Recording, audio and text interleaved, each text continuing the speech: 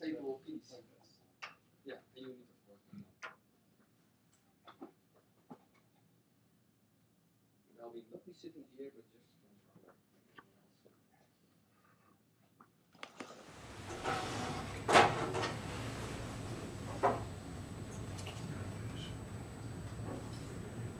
Cool. So, hi, welcome. I'm Matt Ahrens. or talk quickly. Great. All right. Thanks for having me here in the Netherlands. If you have any questions, please just interrupt me, raise your hand if you don't want to interrupt me, and I'll call on you. I'm here to talk about ZFS and Open ZFS. We have plenty of time, so I thought I'd start with talking about some of the history of ZFS and how we got to where we are today. So back in 2001, I was a fresh college graduate. I joined Sun, and together with Jeff Bonwick, we started working on ZFS. It barely had a name at that point. Basically, although I knew, fresh out of college, was that I had the opportunity to work on a brand new file system. So that's really great for somebody coming right out of college, and to work on it with some really smart folks. So we started in 2001 with the goal of ending the suffering of system administrators. We had seen all the problems that were caused by UFS and SVM, traditional file systems and volume managers, and the kind of problems that it foisted upon system administrators because software developers were not creating tools that were good enough. So about 4 years into the development, we released the source code. We put it into Solaris 10 Update 2 in 2006, and people started really using it. So file systems are really hard. It's hard to make a file system, and people are really reluctant to put their production data on a new file system. I think rightly so, because it's critical to your business, and if something goes wrong, it's not necessarily just a reboot. You could lose all of your data. So we found that we released it in 2005. It was great. Then we found all the problems. Then we fixed them all, and then then things are great. Everything was perfect. So as part of the open sourcing effort, we saw a bunch of different communities pick up ZFS. So one of the first ones was FreeBSD, and FreeBSD is now one of the most mature implementations of ZFS. It's been in FreeBSD since FreeBSD 7. The port to Linux was also started around the same time, 2006, 2007. So in 2010, there's kind of this really interesting event that happened in the life of ZFS. Oracle acquired Sun, and there were a lot of questions about what that would mean for ZFS and for open source and the future of ZFS. So in terms of ZFS, Oracle has continued to support ZFS very heavily in terms of their own implementation and making improvements to the ZFS that's in their own products. But they haven't shared the source code with the community as Sun did. So this created some big questions about what was the future of open source ZFS, like the ZFS that was in FreeBSD. Basically, what happened is that the Illumos community was founded really as the truly open source successor to Open Solaris. So what do I mean by truly open source? So the Sun Open Solaris project was certainly open source in that the source code was available, but it wasn't really open development. So all the changes were controlled by Sun. There was really only one player in that community that was funding all the development and pushing all of their own products. So in the Illumos community, there's a whole bunch of different players, all contributing, source code, development expertise, products, much more similar to other open source communities that you see like FreeBSD or Linux. And we'll have some examples of companies doing that work in a couple slides. So just this year, ZFS on Linux was released for general use. This is the in-kernel Linux implementation. So good performance, good stability. It's, I would say, the third most stable implementation of ZFS. And also this year, just a couple weeks ago, we announced the Open ZFS community, which I'll talk about in a moment. Any questions about this kind of history so far? Cool. So what's all this about Open ZFS? So Open ZFS is a community project founded by open source ZFS developers from a bunch of different operating systems. So the real point of this is to create kind of a meta community or a community of communities to bring together people who are working on ZFS who were previously not talking to one another very much. So the goals of the project, the Open ZFS project, are to raise awareness of ZFS, to make people like you guys aware of the fact that ZFS exists. I think you already knew that, but that it exists on all these different platforms. Not just Solaris, but Illumos, Linux, FreeBSD, and a very early pre-alpha port to macOS by some open community developers. Also to encourage open communication about the works that are going on to improve ZFS, open source ZFS, from all the different communities. So this is primarily about getting developers to talk to one another. And then to ensure consistent performance, reliability, functionality across all the different distributions. So making sure that when you use ZFS on Lumos and use ZFS on Linux, you're getting the same high quality ZFS experience. So what are we doing to actually achieve these goals?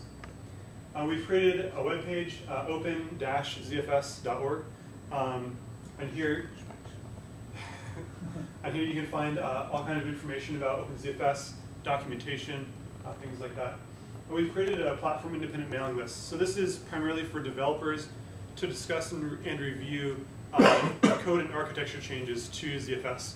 So this isn't meant as a replacement for the existing, say, Illumos, ZFS at Illumos mailing lists. This is mainly a lower volume mailing list for developers to coordinate activities. Talk about that in a minute. So in terms of creating a high quality implementation of ZFS on all the platforms, we're working on creating cross-platform test suites and reducing the code differences between platforms. To increase communication, we're also working on office hours. So I'll be holding the first Open ZFS office hours next week. This is open to anyone, developers, users, sysadmins, to call in. This will be held on the internet live using some kind of audio video streaming technology that I haven't quite sorted out yet. But we'll definitely announce it on the mailing list and on the website. So probably later this week we'll have the announcement on open-zfs.org of how to join the office hours and what time they'll be exactly. But the idea here is that the people hosting the office hours, it'll rotate. It'll be people, typically developers from all the different communities. So you'll be able to ask, the lead ZFS on Linux developer, how is ZFS on Linux? Why should I use it? What what Linux distros are carrying it? Those kinds of things. So I mentioned that OpenZFS is available on lots of different platforms. I'm curious of you guys, can I get a show of hands? Has anyone used ZFS on Mac OS 10? Has anybody used it on Linux? A couple people. How about FreeBSD? Yeah? And anybody used it on Illumos? You got a Smart OS shirt on, I'm guessing you. Cool. And how about on Solaris? Everybody, pretty much. Cool. So part of the strength of OpenZFS is the platform diversity. And that's kind of one of the reasons that we created it to begin with. So there's a lot of activity going on all these different platforms. You can see some of the numbers here. These are from the past 12 months. And we've got over 100 contributors across all the platforms and hundreds and hundreds of commits. And that's enabled a bunch of companies to create businesses based on ZFS on these different platforms. So this includes companies doing like storage appliances, like Nexenta, Spectralogic, IX Systems, but also companies doing more kind of varied products. For example, Joint with their cloud offering, Wheel Systems with this security appliance. These are companies that where storage is not necessarily the core of their business, but it's a necessary component to make a larger product. So for example, Wheel Systems makes a security appliance where it's like kind of like a VPN gateway where contractors or employees will VPN in, and then they record all the activities that they're doing so that if there's a problem, they can later go back and replay those. They need to store all that information somewhere. They store it on ZFS. Any questions about this stuff so far? So next, I wanted to talk about what's cool about Open ZFS.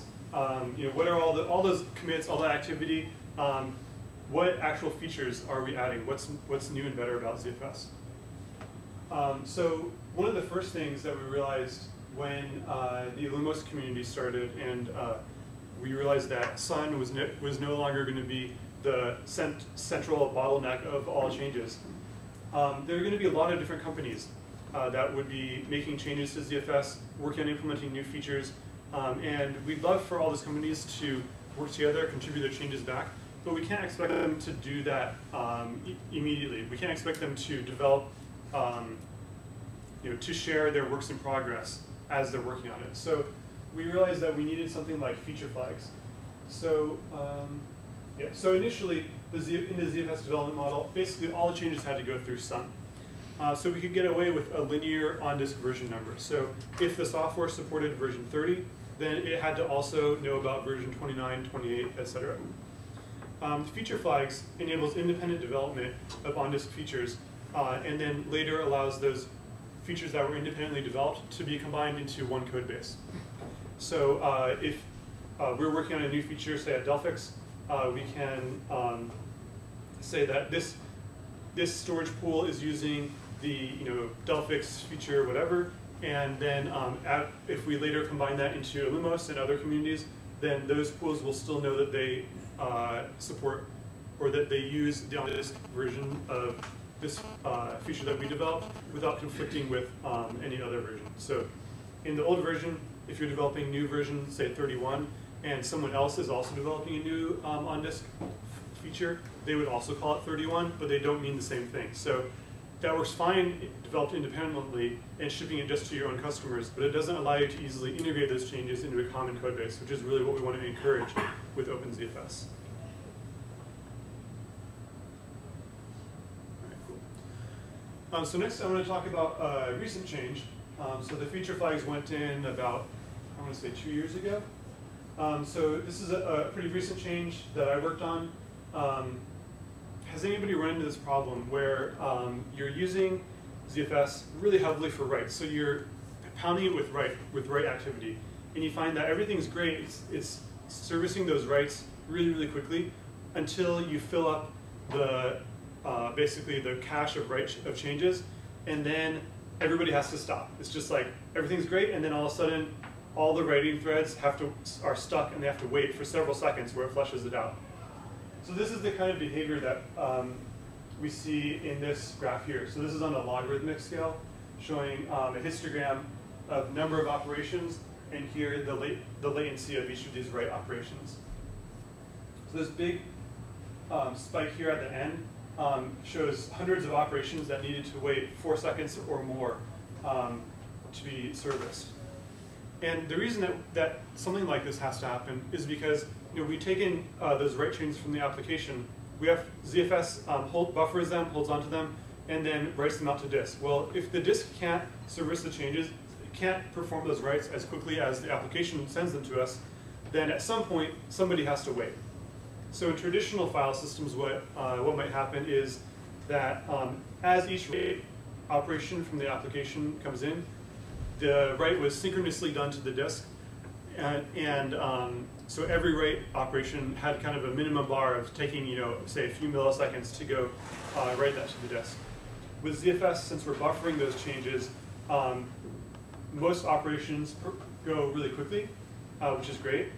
That's, of course, assuming that they're asynchronous operations that the application hasn't requested that the writes go to stable storage. But then we have this artifact of the implementation where we have these really, really long bubbles. So I implemented an algorithm in ZFS to smooth out this write latency. Basically, as the amount of dirty data in the system accumulates, we service the writes really quickly until the amount of dirty data is partly full. When it's about halfway full, then we start delaying each write operation just a little bit. And then as we get more and more full, we delay each write operation more and more and more. So this allows the delay to find kind of a natural resting point. When you have a stream of writes coming in at kind of an even pace, then the latency delay will kind of reach a consistent value. And if the write requests are coming in slower than the disk can if the disk can service the write requests as quickly as the operations are coming in, then you'll still see that very quick write latency that we see with ZFS normally. So the kind of end results here are that the outliers before were about 10 seconds. Now with the new changes, it's about 30 milliseconds. So outliers in this case means that 99.99% of all of the writes took less than this amount of time. So the goal of this was not really to improve overall throughput, but rather to smooth out the latency seen by the application to improve application responsiveness. But we actually got a little bit of absolute performance speed up here from about 5,600 to 5,900 IOPS on this particular test case. Is there any notion of writes per application, or is this just system-wide? This is system-wide. There isn't really any explicit QoS management in the ZFS layer. There's actually some interesting work that's been done by Joyent, which we're kind of talking with them about getting that into ZFS in a way that everybody can use. The way that they did it was per zone. So that's kind of how they defined the application. That works really well for if you have zones, and if you don't, then it doesn't work at all. So I think that's something that we would look at getting into kind of in its current form, but also looking at how that could be extended to both to work like in FreeBSD jails, which are kind of a similar concept to Solaris zones, but also to be able to more flexibly define like these applications are in one I/O group or something like that. Yes. At the same time, this looks like you've slowed down, or as if you've increased the median response time on a write by almost 2 orders of magnitude. So we've actually, we have decreased the average write time because the IOPS has gone, the number of IOPS per second has gone up, and we have the same number of threads in both cases. It's certainly true that in the former case, most writes were serviced extremely quickly down here in the microseconds bucket, versus with the new code, most writes are serviced in about 1 millisecond. So it probably is true that the median has gone up, but the difference is that with the old scheme, you get a bunch of writes being serviced very, very quickly, and then no writes being serviced at all for several seconds. So that kind of behavior is much worse for application responsiveness. Now, it's not necessarily worse if you're just doing a lot of writes, and you only have one application that's doing writes, and you're just waiting until the whole thing finishes. But if you're doing anything where there's multiple applications, multiple streams of writes going on, then this is extremely bad and very noticeable. I mean, even from the command line, if you have one application that's writing stuff, and then you type, echo hello world into some file, that's going to sit there for several seconds. As opposed to with the new code, it'll only take, a couple of milliseconds to do that. Basically, you're applying Little's law by limiting the amount of work in progress. You basically improve the total throughput. Yeah, yeah. And the typical response time. Yeah. So there's a bunch of kind of similar algorithms and like networking, leaky bucket, TCP. all TCP, all this kind of stuff. The problem here is slightly different, and the kind of the way that we do this control exactly in terms of finding the balance is specific to this use case, but it's the same overall idea. It's basic queuing. Yeah.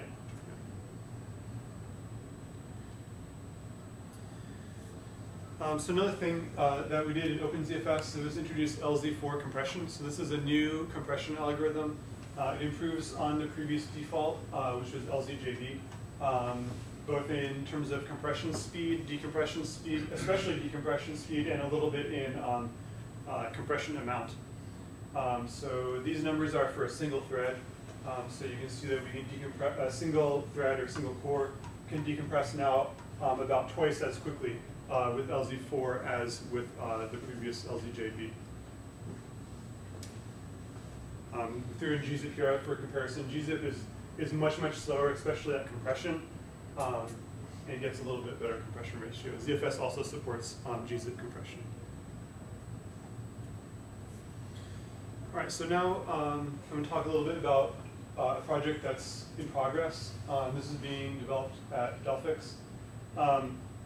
So has anybody here used ZFS send and receive, say for remote replication or taking backups? Cool. So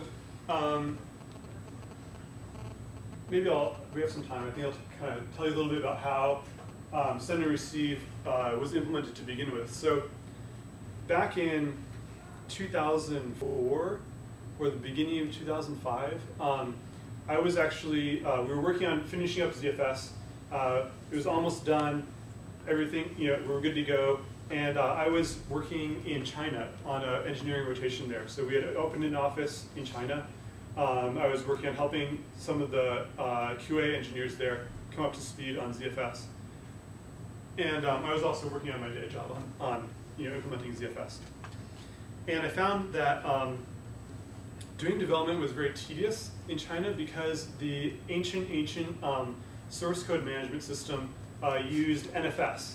This is Teamware for any of you that are familiar with it. Yeah. So Teamware used NFS to do all of its communication. So I would be sitting in China, I would say I'd like to pull over the changes that everybody in Menlo Park has made. And I would say, that's great, let me go over NFS, traverse this directory tree with hundreds of thousands of files over NFS over a really slow, both in terms of high latency and low bandwidth link to America. So this would take like hours just to pull over the changes. And I saw, there's only like, 100 files were changed, but it still takes hours. It doesn't matter how many files were changed, it has to go look at all of them. There's got to be a better way to just see, what the changes were and send those changes over. So that's kind of where I got the idea for ZFS send and receive. So using the metadata in ZFS, we can quickly do an incremental send because we can quickly find which blocks were changed. So unlike something like rsync, where rsync only needs to send the blocks that were changed, but it has to traverse all the files to figure out which blocks are changed. And if you have files that are partially changed, like say database files, then it has to read the entire file on both sides to figure out which blocks were changed to only send those over the wire. With ZFS, we have all this metadata about exactly which blocks are changed that we can find very quickly by traversing the tree of blocks and only traversing the parts of the tree that have changes underneath them. So that was great. I mean, with like less than a year before we shipped ZFS, we came up with this great idea, was able to implement it. But there's been a problem with it since day one, which is that if you're in the middle of a ZFS send and the network goes down or one of the machines reboots, then you have to start that send all the way over from the beginning. And this really sucks if you're sending like a 5 terabyte stream and you're 4.5 terabytes done, and then the network dies. And you have to restart all over from the beginning. So what we're working on is resumable send and receive. The idea is that the receiver is going to remember how far it's gotten, and then it can tell the sender, I've gotten this far, please restart sending from that point. Another cool thing that is actually in Open ZFS today is ZFS send progress reporting. So another problem that ZFS send had from the beginning was that if you're doing an incremental send, there's no way to figure out how big is this going to be. So you start the send and you hope that it completes in an hour, and then it doesn't. So then you hope that it completes overnight, and you come back the next morning and maybe it hasn't, and you really don't know. So we implemented ZFS send size estimation, so it can tell you, I'm going to send this stream, and it's going to be approximately this many gigabytes. And then also progress monitoring. So with ZFS send -v for verbose, it will print out every second how much has been sent, and then so you can know how much is left to send and figure out how long that's going to take. So does ZFS send actually transmit logs in the order of the transaction group? Or? No. So the way ZFS send works is it traverses the tree of blocks. So basically, it's going to look. You can think of it as looking at each object in object number order, and then looking at each block of that object in the logical order within that block. With the exception that it's able to skip over any ranges where there were no changes. So if there were no changes in object number 100, then it can just skip over to the next object. If there were no changes in objects 100 through 500, they can skip over that whole chunk in constant time without having to look at every single object. So this bookmark, it basically tells you what object in which offset. Where am I in the tree? Exactly. Some of the kind of little bit trickier parts of this are the fact that we need to make sure that the sender and the receiver agree about where they're starting from, so that the user can't shoot themselves in the foot by sending from the wrong point. And also, currently the send stream is checksum, but the checksum is only sent at the very end of the stream. So after we've received the whole stream, we can see, oh, was that transmitted faithfully or not? And if it wasn't, then we say, oh, sorry, it didn't work. But with the progress monitoring, that doesn't work, because you could have half the stream sent, and then you start from there, you get to the end of the new stream, but you won't know if that first part of the stream was actually sent faithfully. So now we'll be sending checksums after every record or every few records. Any more questions about send and receive or any of this new stuff? Are you planning on any native network connections in send receive? Because piping it either through SSH or Netcat really sucks. Yeah. We're not. We don't really have anything in the works for that. I think that it sucks in terms of performance. Is that your experience? Yeah. So I don't think that we want to. I don't know of anybody who's working on a end-to-end open source solution in terms of network, doing that whole networking stack. I mean, that often is very dependent on the rest of the infrastructure that you're using. Should you use SSH? Should you use Netcat? How do you manage the keys? All this kind of stuff. The one thing that I would really like to see, though, is buffering built into the ZFS send and receive, which would improve the performance regardless of what the underlying transport is, so that you can do things like ZFS send, pipe SSH, pipe ZFS receive. So we've seen a lot of performance gains just by inserting another thread that's buffering those changes. The issue is that there just aren't, like when you're sending, we read the data from the kernel and then send it over the wire using one thread. So the buffers in all those cases are not nearly big enough to kind of smooth out the reads from the disk. So you might get 64K from the kernel and then send it over the network, and the network says, great, I'm going to send that 64K, but who knows how slow the network is. That takes some time. And if the kernel has already read stuff from disk and now it's waiting, it's trying to send it out to the userland, but userland hasn't come back and asked for it, then the kernel can't make additional forward progress sending those reads out to disk. So we don't get nearly as much concurrent reads and write activity as we could. But if the network is slow, that is the least of your problems. Sure, if the network is slow, then the best you can hope. The problem is with the fast network. Yeah, it's with the fast network that you run into that we are not utilizing that fast network as well as we could. Yeah. And that's where this additional buffering can give some performance improvements. You would like to get some parallelization, some parallel streams. I wonder how that fits into the idea of walking that tree.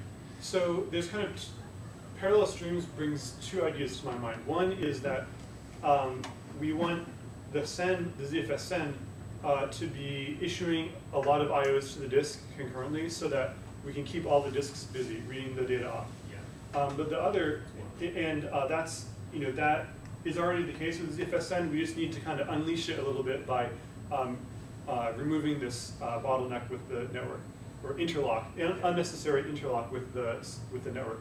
But the other one is actually using multiple TCP streams. So this is an area where it's like it is clearly not part of like ZFS's charter to figure out what the next great networking protocol should be. But it is actually something that we're working on at Delphix for our replication product. We're working on a new networking protocol called DSP, for Delphix Session Protocol. And it allows you to, for example, take the output from one stream from ZFS send and split it over multiple TCP connections, so that those can be multiplexed over multiple links. You can use multiple CPUs to run the networking stack.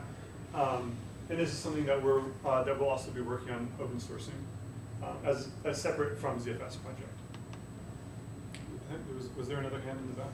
Yeah, the format of the stream for ZFS send, did you have to change that to incorporate bookmarks?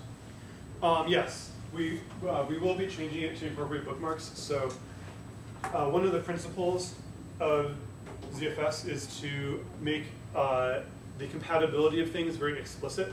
So for example, with explicit zpool upgrades to enable new features to be used by the on-disk format, and having new ZFS software releases always be able to read and write to old ZFS pools, even going back all the way to 2005 version 1.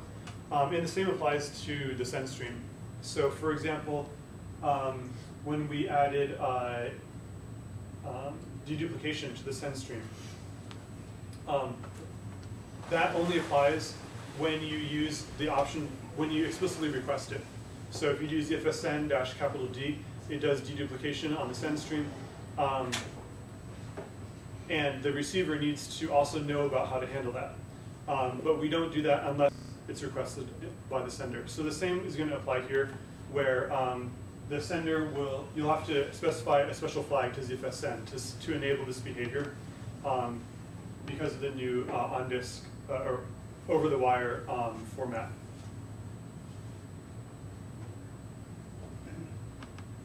Any more questions? So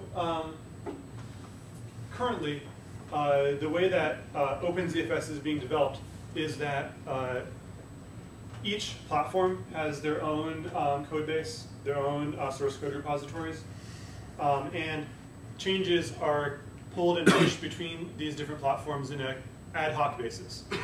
So, for example, right now, Illumos is kind of most active in terms of adding where new features are added, and then FreeBSD is very quick about pulling those changes down from Illumos into FreeBSD.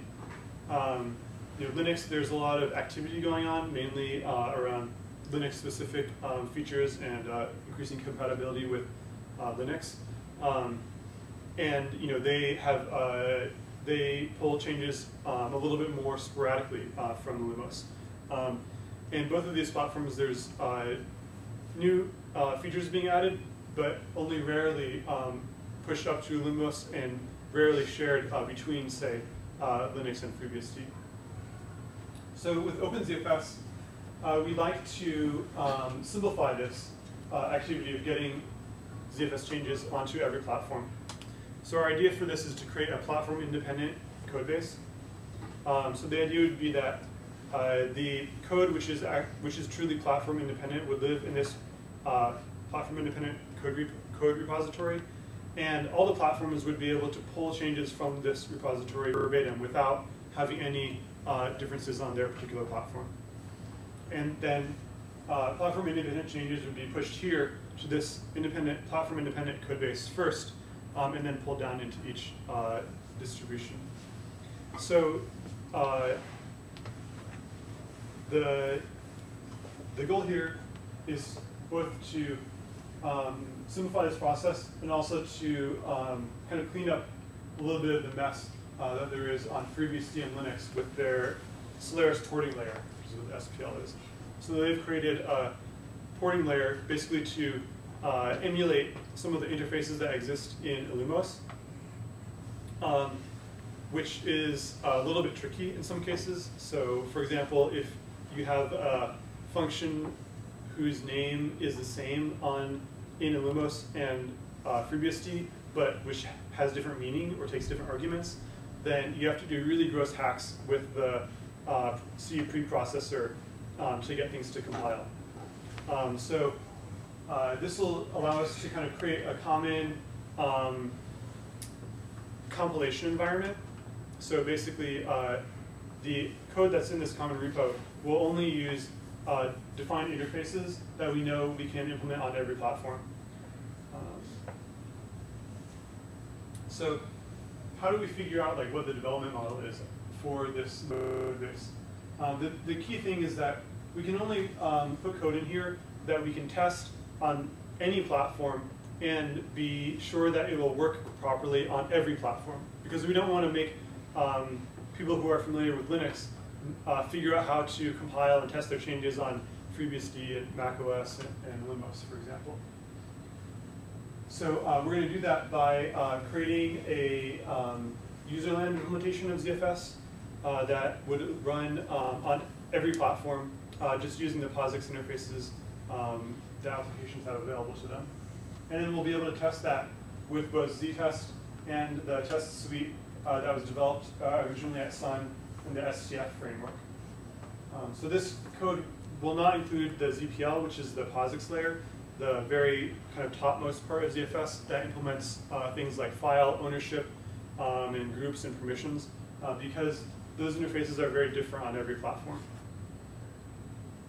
Any questions about this? I don't know, how many developers are there in the audience? All right, a couple. So at least a few people hopefully understood what I was talking about. So I think, all right, great. So I'll come back to this one as we have time later. So how can you get involved in Open ZFS? If you're making a product with Open ZFS, then let us know. We'd love to talk with you, coordinate activities, talk to you about how Open ZFS is going to make your product even better. Get your logo on our website and on the back of our t-shirts. Tell your customers that you're using Open ZFS. If you're a user or a system administrator, we'd love to enlist you to help spread the word about Open ZFS, that it's great, that development is continuing, that Oracle does not own all the development of ZFS, and that Open ZFS is available on lots of platforms. We have a documentation wiki on open-zfs.org. Right now, it's largely a collection of links to other documentation, plus some new documentation that we've written that's specifically for ZFS developers, some kind of code walkthroughs of what happens at different layers in ZFS. Yes. Matt, when you say Open ZFS, are you including, somebody's, for example, pulling the Illumos code today? Would you say they're using Open ZFS? Or yeah, okay, absolutely. So yeah, what we mean here about Open ZFS is kind of the umbrella organization which encompasses everyone who's using open source ZFS. So this is a little bit of kind of naming things after the fact, right? Where we started working on open source, on ZFS open source, and Illumos breaking away from Sun like 3 years ago, and just now we're kind of creating this name and also creating this shared community between all these different existing platforms. So maybe someday, once we have this new development model, then maybe it will make sense to have a distinction between platforms that are using this development model versus their own, the current one. But our hope is that we'll be able to get all the platforms on board with this, and there will be no real distinctions. If you're writing code, then please join the developer at open-zfs.org mailing list. You can post on here, get design help or feedback on code changes. Take a look at the project ideas if you're looking for things to work on or wondering what other people are working on. So that's kind of the main part that I have for the prepared slides. I don't know how we are on time, but I'm happy to talk about kind of anything else. There's a whole bunch of features that we are working on in Open ZFS. People are working on various different platforms. Happy to talk about any of those or take questions on them. There's also a whole bunch of features that are already in Open ZFS that are unique to Open ZFS and not part of any closed source ZFS implementations. Happy to tell you about more of those. Lots of performance improvements. This is developer-oriented stuff. So maybe we could do that after the break. yeah, sure. Sounds like a nice self-contained piece to do after the break. Yeah. Okay. So let's have a break then. All right. Thanks for now.